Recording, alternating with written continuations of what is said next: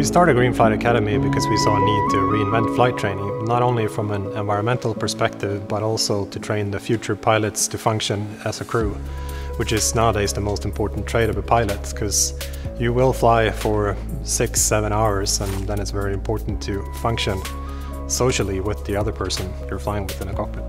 Our ATPL training program takes you from no previous flying experience to a first officer in 20 months. So after you graduate, you're ready to start as a first officer with an airline. We use brand new airplanes, both the electric airplanes, and then we have Piper Archer with the latest avionics available on the market, all to maximize training effect with the latest technology. The biggest difference between flying an electric airplane and a traditional airplane is the noise level is considerably lower. Apart from that, the controls work the same, the instrumentation is still the same as well as a traditional airplane.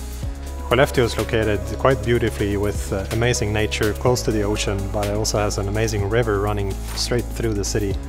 And you can do anything from skiing in the winter, or you can fish in the midnight sun, and in the winter you might be able to catch some northern lights if you're lucky.